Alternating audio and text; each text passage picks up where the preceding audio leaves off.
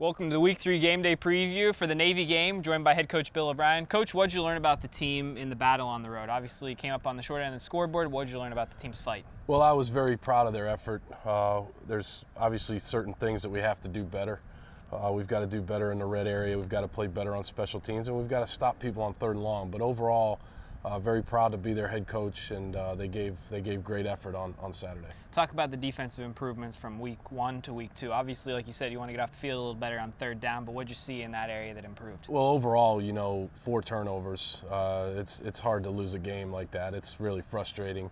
I thought the defense played really outstanding. I thought the defensive line got a lot of pressure. I thought the linebackers were very active, and the two corners, Stephon Morris and Adrian Amos, had really good football games. So there's a lot to build on there. The coaches have done an excellent job on that side of the ball of working hard in practice and getting these guys to improve, and you can see it, and hopefully you'll see more improvement on Saturday.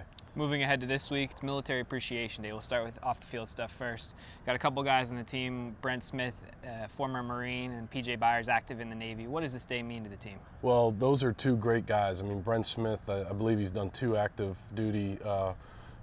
He's been active twice in Iraq, and then P.J. Byers wants to be a diver, a Navy diver. So you're talking about 2 special guys. We've got a graduate assistant on staff whose mom, Stevie Williams, his mom was in the Air Force for 26 some odd years. So, you're talking about a very special day for everyone, and we have so much respect for the military and what they do for us. So it's going to be a special day for Penn State. Let's talk about Navy's defense first. What do you see from that group on film?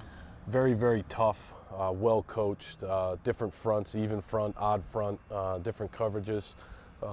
Just what you would expect from a Navy team, just a very, very tough group of guys that play extremely hard.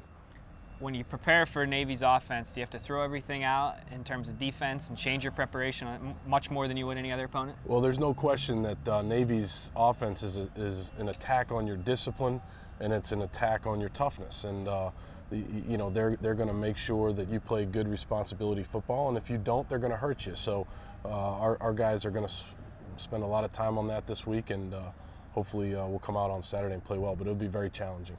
You always know what type of effort you're going to get when you play a service academy. Yeah. How do you get that across to the team during the week? Well, I believe we give great effort too. Mm-hmm. So I think you just show it to them on tape. You've got 2 teams here that are going to play extremely hard. I don't think there's any question about that.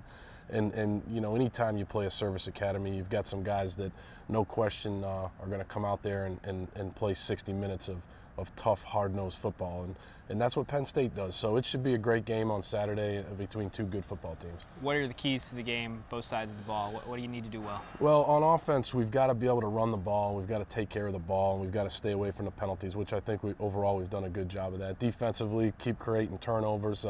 Again, play good responsibility football. Make sure that you're staying awake, because when they lull you to sleep is when they play action you and make big plays in the passing game. So I think if we do that and we play discipline on special teams like we've been doing for the most part, I think we'll have a good chance on Saturday. How important is it to get a lead early against a team like this that relies on the triple option? Well, you're not going to get many possessions. You only expect to get about 8 or 9 possessions in the game because of the way that they run the football and control the clock. So every possession is precious. So it's going to be important to get a good, fast start going on Saturday. Coach, best of luck on Saturday. Thanks, Tony.